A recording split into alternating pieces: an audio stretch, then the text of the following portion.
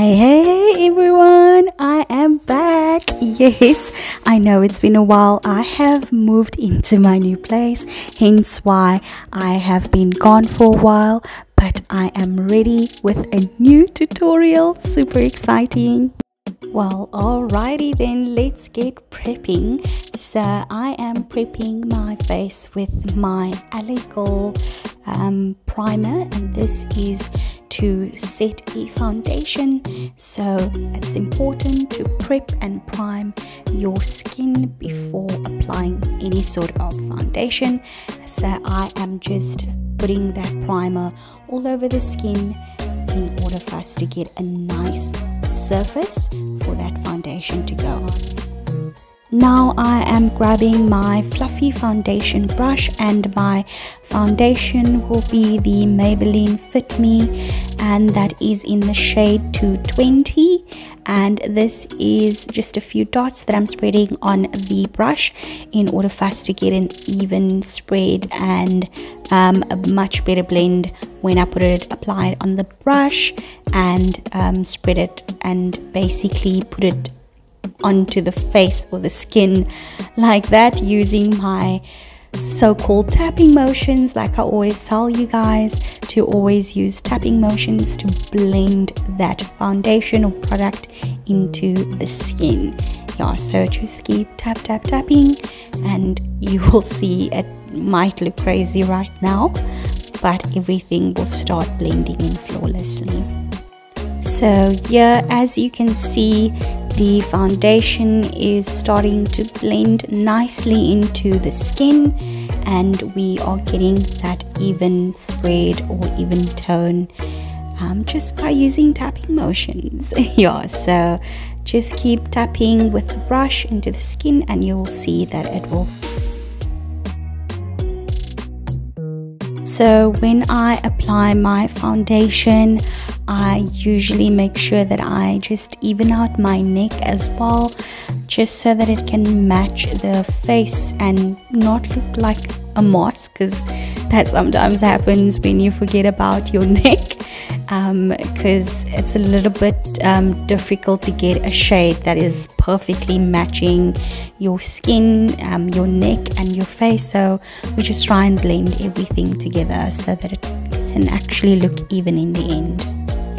Now for concealer, I'm going in with my Essence Cauliflower concealer. This is in the shade matte, and I am just going to place that under the eyes to brighten up the under eyes and for us to have a lifted eye shape, and also just to have the eyeshadow pop that we will be getting into shortly. So for now, we will be spreading that concealer under the eyes so that we can have a brighter, more awake look.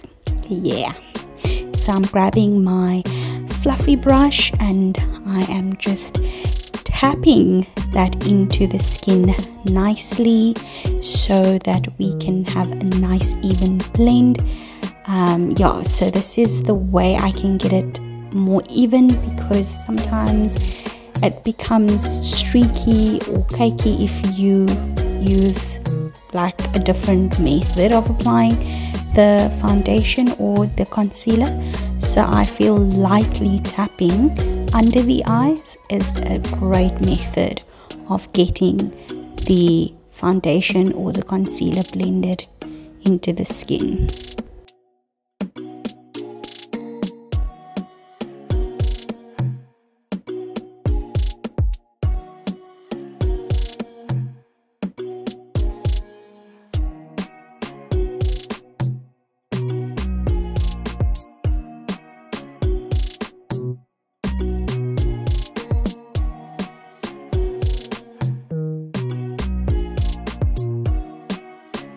Well, alrighty, let's set all these cream products. I am going in with my Banana Deep setting powder.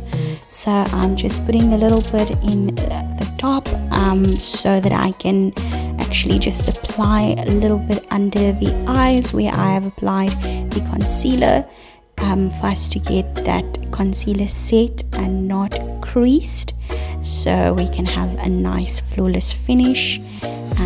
Yeah, so I'm baking. So this is called baking, when you set the concealer under the eyes. So also I'm going to go in with my eyeshadows shortly, so this will be a great method to keep the eyeshadows from looking all messy and messing up the makeup while you're applying your foundation, your eyeshadows. At least you can wipe it away after setting the skin with the setting powder. Now I am going in with my favorite eyeshadow palette, and that is my Fashion Girl eyeshadow palette.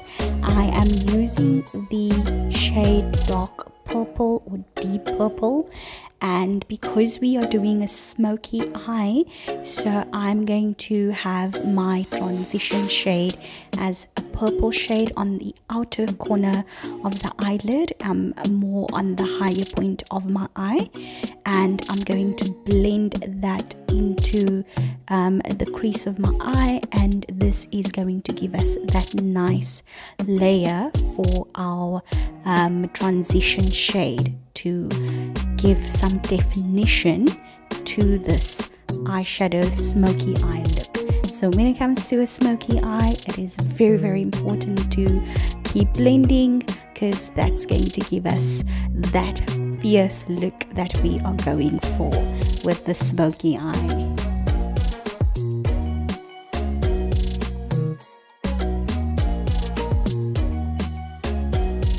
Now to smoke out the eyeshadow, I'm going in with the shade Black, and this is going to give us the ultimate smoky look that we are trying to achieve. So I'm just tapping that on the inner corner of the eyelid, and this is going to start giving that transition of that smoky effect that we're trying to achieve.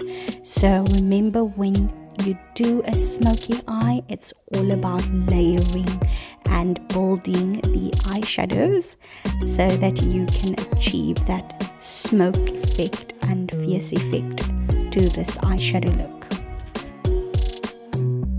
Now I'm grabbing my Essence Long-lasting eyeliner pencil, and this is going to enhance the smoky eye so much more, and it will look flawless and complete. So I'm just putting that all over the eyelid, and any spaces that didn't get any eyeshadow on, or any gaps that is still showing, because we want it to look black, dark and fierce on the eyelid, and that's going to give us that beautiful smoky eye look, and complete this entire look. Now I'm grabbing my spoolie just to shape the eyebrows and for it to look a little bit neater, and just to clean it up. So that's what I usually do when I grab my spoolie, so we can have a nice shape and some type of pattern or some type of shape to follow when drawing in the eyebrows. Okay, so now I'm going in again with the Essence eyeliner pencil to fill in my eyebrows. So I am just going along the shape of my natural eyebrows, and I am basically just drawing in a little bit with the eyeliner pencil. I'm very lightly, very soft, I'm pressing on the pencil because I don't want it to look too dark. I want it to still look a little bit natural, even though it's drawn in. So just to still give it a nice natural shape. So that's basically how I do my eyebrows. So nothing spectacular techniques. I feel this is easier for me and a very simple beginner way of also filling in my eyebrows. So if you feel that you want to do your eyebrows and this is a technique that you'd like to follow, please do, because I can promise you it'll be very easy to follow, because it's very light on the pencil and you just follow the shape of your brow and that's your completed eyebrow look. Yeah. Now I'm going back in with my Fashion Girl eyeshadow palette, and I'm going back in with that deep purple shade that we used as a transition shade, and I am smoking out the bottom of my eyelid, and this is going to give this look more fierce and sultry, dramatic look, and that's basically what I wanted to achieve. And then we add our Lash Queen mascara, and now I'm just going in to do a quick nose contour. So I'm going in with my bronzer, and I am just shaping, darkening the outer corner of the nose, if I may call it that, and then I am going to use that as the bronzing shade, and that creates basically a shadow along the nose, and that is basically what we're trying to achieve when we do a nose contour, which we bronze, which we create shadows on the outer corners, and then on the inner corner, which is on the bridge of the nose, we highlight that area, and that will push the nose bone a little bit more forward, and it will give a little cute button nose effect and a nice nose, like a nice nose contour in the end, which I feel is my way of doing my nose contour. Everyone has their style of doing it, but this is kind of my way, yeah.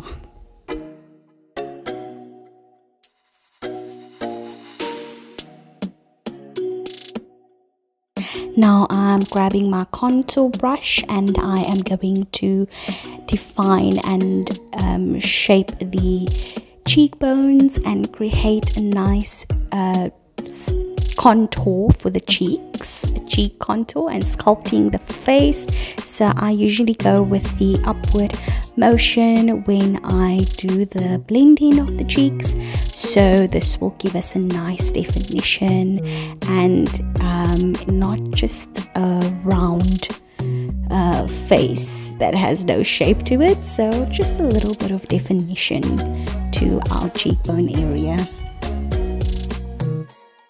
Now I'm going in with my fluffy brush, and I'm going to contour the nose contour, just so that it can blend in and look a little bit more natural, because we are going out with this look. So I mean, we need to look flawless and not too overdrawn and sculpted, but still cute. Yeah, that's why we have this look going. So I'm just blending all that contour into the skin. Now I am going to set my highlighted areas. I'm going in with my Beauty Treats palette, and I am going to set all over the highlighted areas, and this is going to make the highlighted areas stand out more and give more sculpture to the face, and also give sculpture to the contoured look as well, because we are highlighting and bronzing the areas in the center of the face, and on the outer corner of the face I am putting darker shades and bronzing those. So you can see that all the highlighted areas are pushing more forward as we are blending and pressing in the powder right now.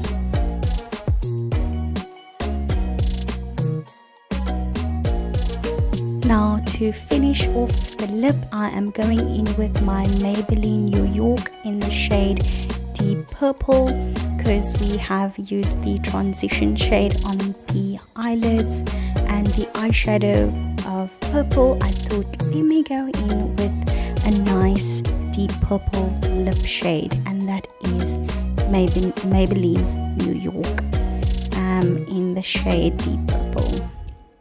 Very, very pretty shade, and it is a matte lipstick, so it is long lasting. Very beautiful. So this is the final smoky eye look. So girl, if you are ready to be fierce and be dramatic and be creative with your makeup look, this is definitely a look that I'd recommend. If you feel that you want to do a little bit more extra and be extra girl, do this look. Go for this look. This is my final glam smoky eye look, and I hope you liked it. I hope the instructions were easy to follow and that you'll give this look a try.